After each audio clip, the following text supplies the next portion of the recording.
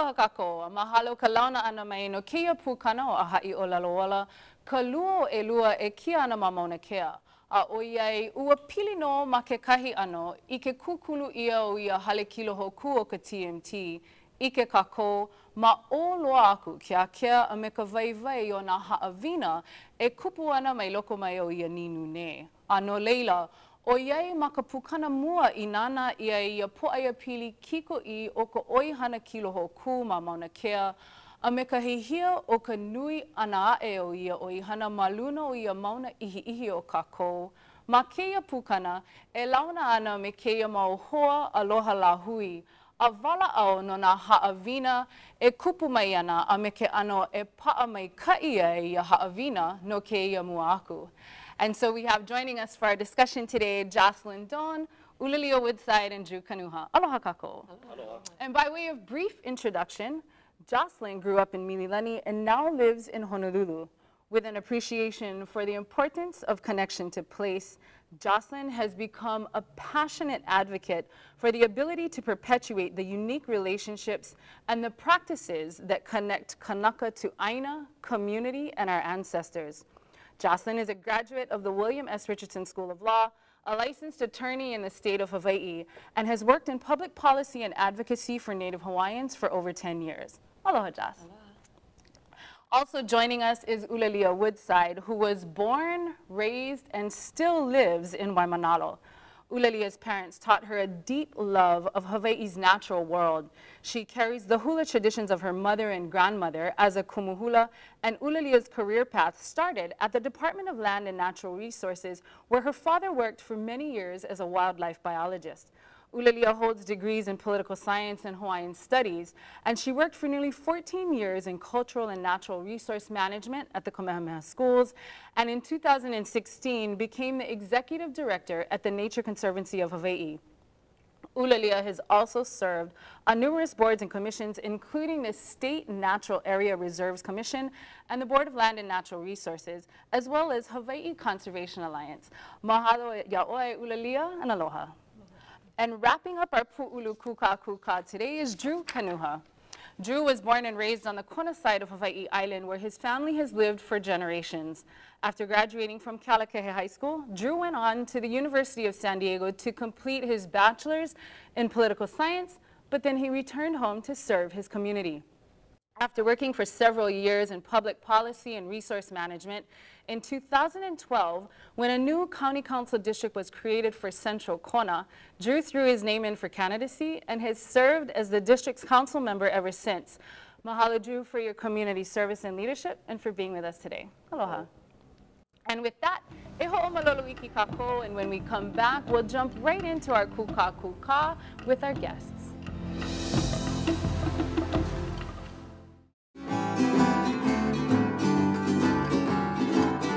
Aloha mai e nā mamua haloa mai kekahi ʻaoʻao ai kekahi ʻaoʻao aku o kēia whai ʻaina. Eia mākou nā hoa o ka leo ʻōiwi e launa mai no I kēia haʻule lau ma ʻōiwi TV nei.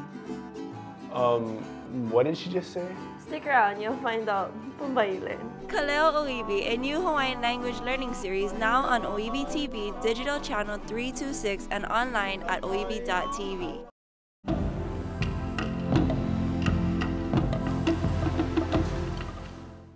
Aloha, mahalo ka nānā ana mai kia pūkana o ʻāhaʻi o ʻelelo I pili o Maunakea. One of the things that this situation obviously makes clear is that there is a body of law that sets aside certain protections for Native Hawaiian rights and practices.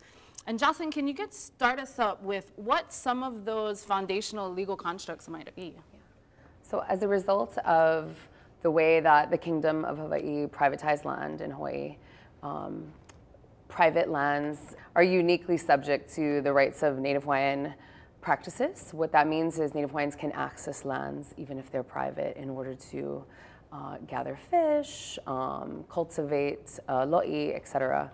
What that also means is that when planning for a project or development, an assessment needs to be done on the practices and resources that exist in that area, so as to mitigate any impact to the ability of Hawaiians to exercise their traditional and customary rights.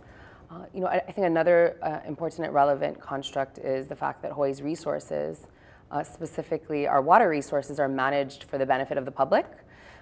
And so what that means is that the utility of our land and resources require an assessment of how it will impact, you know, Native Hawaiians specifically. You know, now that you're talking specifically, you know, about how these are unique or different, just to clarify, for example, our body of water law, if you will, it's obviously not the norm. So give us an example of what the norm is and what it is here in Hawaii. So private property in the US generally means that you have a bundle of sticks, and one of those you know, one of the most important bundle of sticks is that you have the right to exclude others from your land. But in Hawaii, because of the way that land was privatized and the recognition of the king at that time of the intimate connection of land with to our you know, people on our land, you know, that stick didn't come in that bundle, and so that's very uniquely Hawaiian. And even though that happened in the kingdom, you know, that still permeates the laws today. It's the foundation of property law in Hawaii, basically. So how important, perhaps, is it that there is community engagement that perhaps ensured that that body of law would continue, and more importantly, ensures that it'll continue to be applied and recognized? Right. So even during the kingdom, Native Hawaiians were vigilant about ensuring that their rights to practice their culture were preserved. And so when the first written laws were passed and when the king privatized the land, you know, that language was put in there to ensure that. And we see that today. And we saw an uprising in the 70s over, you know, very egregious land management practices. You know, we saw an uprising in our community to put a stop to that. And what resulted from that was the state constitution language, which kind of reiterates in many ways what the custom and usage was during the time of the kingdom, but kind of more concretely puts it into state law. And, you know, even after that, we see the need for community to be vigilant and mindful about making sure that those rights are continue to be respected. It's a continuous challenge. As a practitioner, perhaps, ʻŌlelo, what are your thoughts on some of this?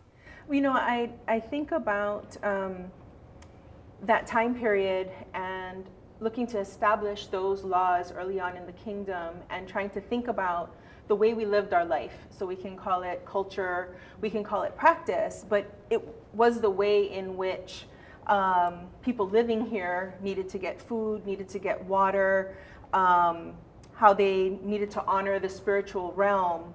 And so documenting those things that were requirements. So sometimes we look at culture practice as a separate thing that's not necessarily subsistence or not necessarily necessary for life of the people, but it is. And that continuum on islands, because you have limited outside access to resources, means you have that special relationship to those plants, to that geography, to those species, or to those places. If those activities hadn't existed, or we call them practices, if that wasn't the way we lived our life, then these laws, these rights, if you will, would not have been here to ensure that that continuum of how we live in this place exists or is a lesson for us. What's been your experience, if any, Drew, in terms of these concepts of how different our laws and legal constructs are here in Hawaii in terms of the demographics of the district that you serve and some of the people in that district? Very interesting point. We try to set a balance, me being on the council, coming from the land of where I represent. It's an ongoing challenge to not only are we educating ourselves of how we were growing up and re-educating of how our parents and grandparents of how our kupuna lived the land, but also educating the visitor from coming in and the people that want to live in such a beautiful place. I mean, we all live in an amazing place. And how do you balance out the needs for our culture, for our protection of our waters, our rights as Hawaiians, and the need to also create a thriving economy for everybody around us, you know, a great living situation for those that do come to visit, because we live in such a unique place. So that's some of the challenges that we deal with every single day on the job. But it's also an opportunity to say, for all of us, let's live together. Let's take this as a challenge, take this as an opportunity to not only have our culture ingrained in the visitor, but have them be part of who we are as Hawaiians, and get that understanding not only to us, but you know, the people that come from all over the place, they'll go back and visit their family, and they'll educate their family on how it is that the Hawaiians live day to day. So it's a pretty cool challenge to take on, and I'm glad I'm in a position to be able to do that. E ho'omalolo I ki kākou a ke hoʻi mai e wala au hou kākou no kēia mea o ka malama maoli a me ka hana I kēia mau hana kuʻuna a me ka malama I ka ʻike kuʻuna ma o ke la hana ana. Ma mua ke kahua, ma hope ke kūkulu. Pono he kahua pa'a ma mua o ke kū mai o ka hale. O ko huli lau kahua pa'a, o ka punana leo no ia.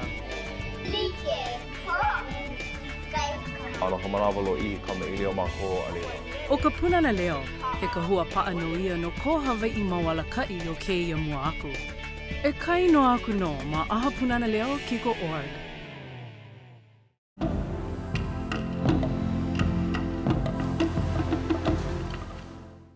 Aloha, mahalo ka hoʻi ho ana mai no kēia pūkana o ʻāhaʻi ʻōlelo wala.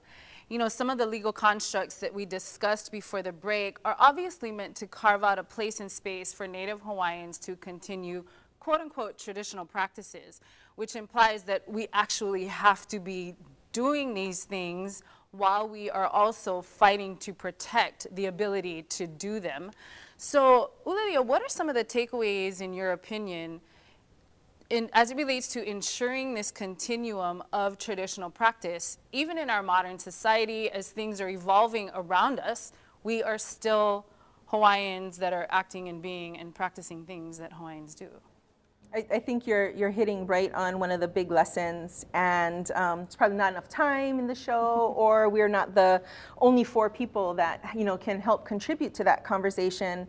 And I think one of the challenges is just with those words, traditional practice. Yes, that's how it's carved out in the legal construct, in those laws, that the body of rights that we have.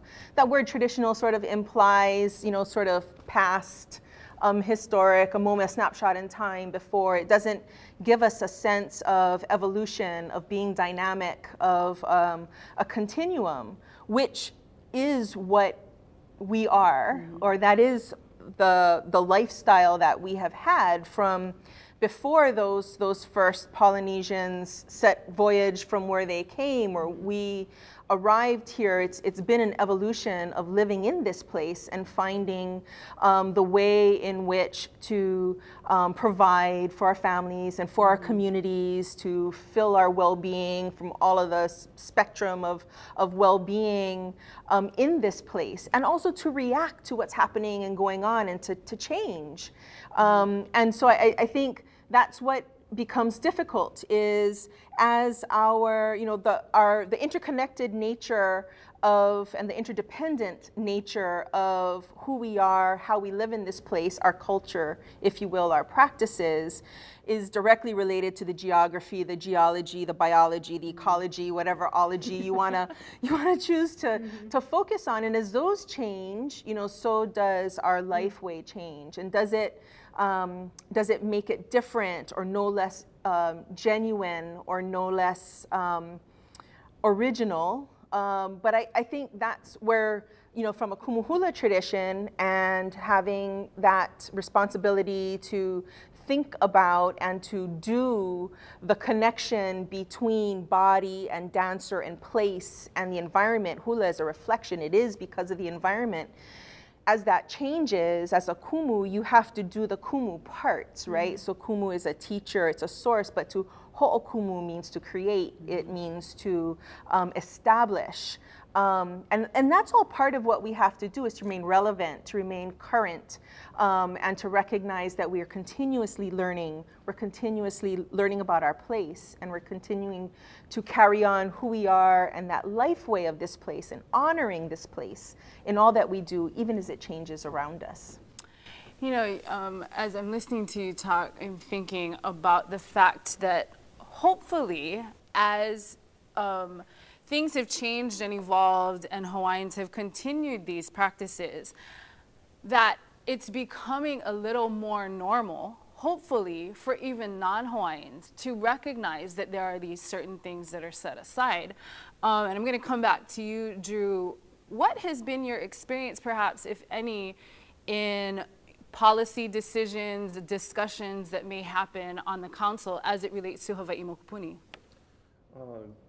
Thank you for the question. It's, you know, it's great being on the council. I want to go give a little bit of background about who is on the council and why it means so much to talk about this. I am part of a great council of 9. There's a few members that were part of a few court cases that helped, you know, with the situation that we're talking about right now. Karen Eoff and Miley David, who were part of the Pash case, who were part of Kapa'akai. And so our discussions evolve daily about how to treat the rezonings that we do, how to move forward with different ordinances that might affect traditional customary practices. You know, so it's great discussions to have. I think it's an awesome time to be on the council, because I'm just happy to have these conversations, that we have the ability within our laws that give us that ability to talk about where we should designate a certain area for you know, the trails that people walk up and down the coast on. And you know, it's a set of laws that we're guided by, that we have to look at, but it's a great time to be on the council and make sure that that's provided for our people and for the future. So thank you. Okay.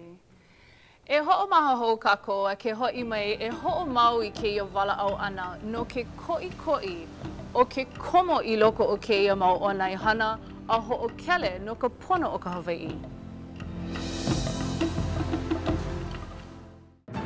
He maualakaʻi, kiaʻi, a pōʻaiapili ko ke lā me kia lāhui a puni ka honua.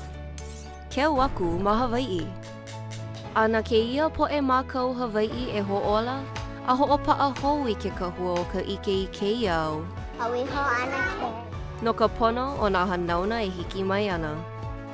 E nānā aku ia nā loea the Masters, he pukaina hou ma ʻōiwi kiwi ke kanela ki ko hoʻe kolu lua ono.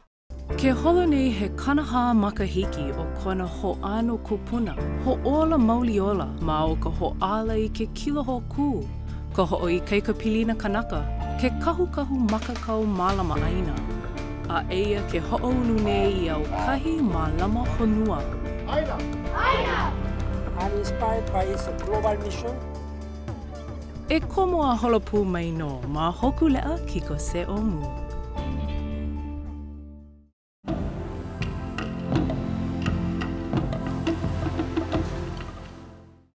Aloha ho mai kākou, mahalo ka launa ana no kēia pukana o ʻāhaʻi ʻōlelo ala.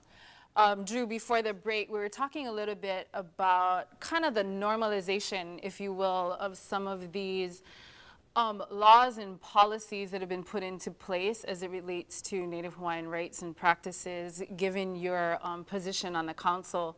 You know, I also wanted to continue along that discussion point and kind of talk about this notion of engaging in the systems where decisions are being made, some that you know, affect who we are as Native Hawaiians. Talk to me a little bit about your decision to engage in the way that you have, and perhaps the importance of that, in your opinion. Great question. I think it's so important to be engaged in the process, and it was one of the fundamental things why I decided to become a council person for my district. You have better access to what's going on, you understand the process, and you get to make decisions that benefit the people that you represent. So becoming part of the process, I felt it was a great opportunity to not only know what's going on, but to actually make a difference of how the laws are shaped, how we move forward with how we want our kids to live, our grandkids. So it's extremely important to be engaged in the process. You don't have to be a politician to be engaged. I'm not stressing that.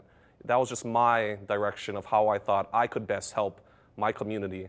But for the laws that we pass, for the things that go through our system, we always try to advocate to the community, be part of the process. We want to be engaging in the beginning. You know, there's a lot of things that that happen throughout the process that if we just work together in the beginning, formulate the ideas, formulate the policy, and let's all try to figure out that middle ground of how to get to where we want to go, I think that's how I drive the bills. That's how I drive policy making. So it's really important that's a crucial aspect to myself of how we move forward as a community. You know, sometimes I think there's this, I don't know if it's an assumption, maybe just a thought in general, that in order for minority voices, if you will, and you know, Hawaiians being that of sort in our own homeland, it sometimes may look like, you know, the only or the best way for us to make sure that voice is heard is to, and appropriately many times, is to rock the system and put the system in check. But I think we're talking about the validity and the value of being engaged in the system. And although it might seem novel, it's not really the case for us as Hawaiians. Absolutely not. You know, the laws we spoke of earlier are only in place as a result of the engagement of our people during the kingdom time, during the territory time, and during the state. If we didn't have the checks that you talked about, rocking the boat, if you will, you know, those laws that we rely upon today wouldn't exist. That said, it also meant that in a lot of instances, our people were engaged as decision makers, as lawmakers. It's a very Hawaiian, I think, to be involved in politics. You know, the political landscape has changed over time, but you know, our people's engagement in those arenas is not a new thing. It's something that we've seen. You know, from the time of the kingdom, you know, voter turnout, for example, was very, very, very similar to what voter turnout was by Hawaiians during the territory. You know, and so I think, you know, I think we went through a period in which maybe some of our people thought it wasn't the right thing to do to engage in that space and just to be engaging outside, rocking the boat, if you will. But I think we get the best results when we're doing both. So yes, we still need to be held accountable, but absolutely being a part of the system and making the decisions and thinking about Native Hawaiian rights up front, I think we'll just have better results that way. And we have, and hopefully we improve on that and continue to re-engage. Right, you know, I know we've talked before and you've mentioned the fact, it's kind of like this factoid that I've always remembered about how engaged Hawaiians were specifically during the territory when it came to, even I think it was the development of the parties that existed. So in Hawaii, the Democratic Party, the Republican Party, and the Home Rule Party, which were the first three parties, were all created by Hawaiians. And many of those Hawaiians were actually engaged and involved in, you know, trying to resurrect the kingdom soon after the overthrow. And, you know, they didn't stop those efforts, but in order to take care of their people, you know, they engaged in the system that existed. And we helped develop, so we basically developed the systems. And during the territory, we dominated territorial politics. So most of the legislators at that time were Native Hawaiian. So, you know, we helped to create the system that we find ourselves in, and I think it's just natural for us and responsible for us to re-engage in those systems and, yeah, and make Hawaii the place that it should be, that respects the first people here. Nani loa ka ʻike o nā kupuna. E hoʻomalolo hou kākou a ke hoʻi mai, e hoʻopuʻulu a pani ia kēia kuka waiwai no.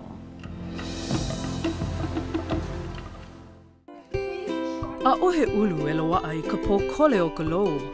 Mole ka pukalana kila I ka hoʻoulu kūpono ia. A ua hoʻomaka ko ako leo hoʻomaka ko ia ma ka punana leo no. He Hawaii au, imi au I ka na'au au. Kololei ke la. O ka punana leo, he ka hua pa'anoia no ko Hawaii mawalaka'i o kēia mua aku. E kai no aku no ma aha punana leo kiko.org. Aloha nui o wau no o Aaron Salah. Aloha o wau o Snowbird Bento. O wau o Sean Kekoa Pimentel. I am Lehua Kalima and I watch ʻOiwi TV. Nānā wau ya ʻOiwi TV. Nānā maua ya ʻOiwi TV. And we're Nāhoa. And you're watching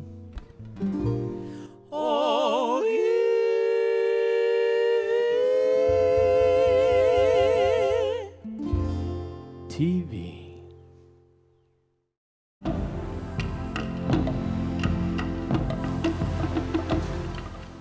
Jocelyn, Ulalia, and Drew, mahalo again for taking the time to hang out, as it were, and engage in this discussion.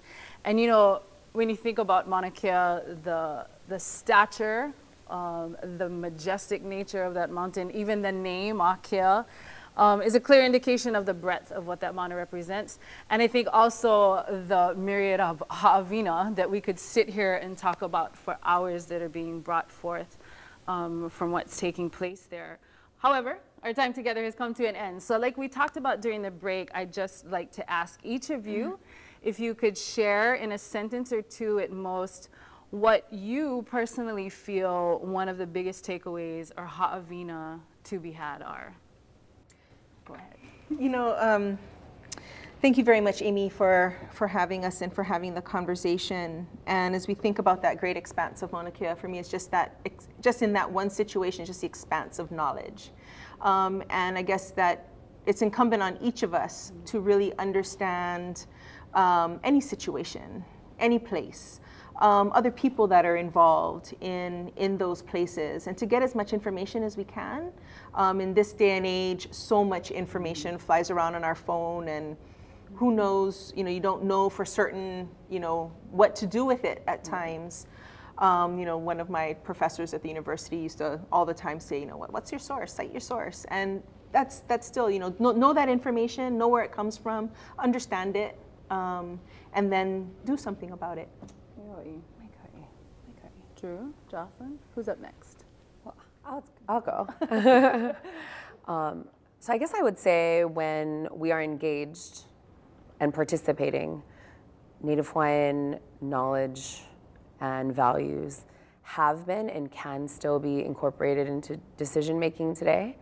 And I think we saw that in Mauna Kea specifically, and we see that in the laws that we talked about earlier. So, and hopefully we'll continue to see more of that.